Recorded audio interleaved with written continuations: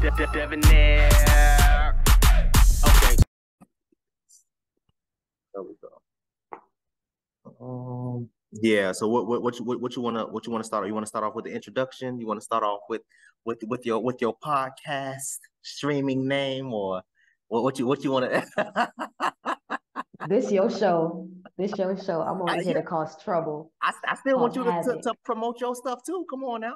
Okay, sure. Do your introduction and then I'll say my two pieces. What you want me to say? My name, my Yeah. podcast, where they can find me and all those things. All that. Oh. Hello, YouTube world. My name is Jay. I'm one of Dev's very, very, very common headaches, and I have my own podcast called The Show Must Go On. We'll talk about that later. There you go. There you go. Nah, you've been this is I think it's your third or fourth time on here. You've been here for a while, man. You've been here for a while. The streets need you. Like, you be talking and I gotta talk back. I'll be trying, man. You be saying some things and what I be saying wrong? What I be saying? Did you see my last comment? You went live about the Fresh and Fit, and I had to leave. I had to go. I had to go. What? We talking about what a man brings to a single mother, what a woman brings to a single father? Yeah. Let's not. Let's not get into that, because boy. So I was gonna be the only one talking to myself in the comments. No, it would have been fine. You talk to them people, because people go back and read them, and that's the thing I don't like, because a lot of people, because I can see how many people view the lives. Like I'll have like 8 people watching, 10 people watching, but then I'll see like one person's comment. I'm like, bro, jump in the comments, say something. You know what I mean? So I don't mind it. Say what you say. It's quick though, because like you were live, and I don't really catch it live. So when it was live, I was like, ooh. Then I had another thought, and I was like, I'm gonna be in here talking to my fucking self. Let me get out. Let me watch the whole thing and then just have a whole paragraph to sum up everything. That's a fact. Man. But yeah, no, we definitely gotta get into it with Miss Denaya Jackson. What's going on with her? Apparently she's launching seminars. She got a book coming. I said, oh, okay. Boy, so all right.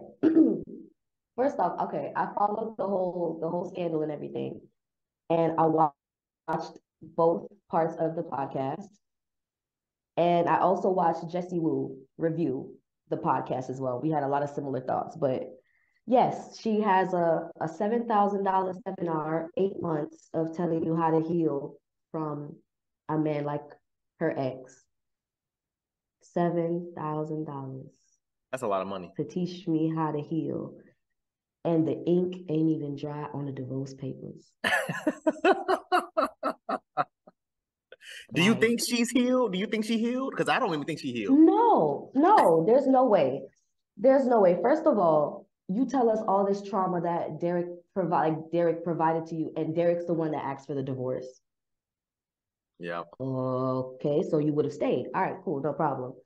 And then you told us that you went to therapy to get all this healing for everything, but you don't put the person on who put you through that same course. You're going to recycle their course and sell it for $7,000 to talk to you. Why would I want to talk to you? You're not healed yet. They just filed the paperwork. It's not even done yet. Like, you're healed? Shorty, healed? And this was public? Yeah. Healed? Nah, ain't no way, man. Yeah, she sounded pretty upset. She sounded pretty upset on the last what was called Dear Wifey podcast. She sounded pretty upset. Like she sounded like she's done, but not completely done. Like if he was to call her and be like, "Hey, yo, come through, minute ass over," I think she's gonna slide. I think he's still smashing. I don't think so. I feel like she's just in a petty. I think she's in a petty mode. Like she's like, okay, you want this divorce? Now I'm gonna talk up. Now I'm gonna say a little slick shit. I just think she's going through a little phase. But again, you're not the one who broke it up. Yeah. That means you would have fucking stayed.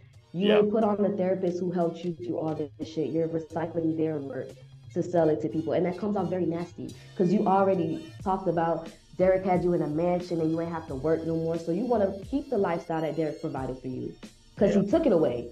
Mind you, she ain't leave. He took it away.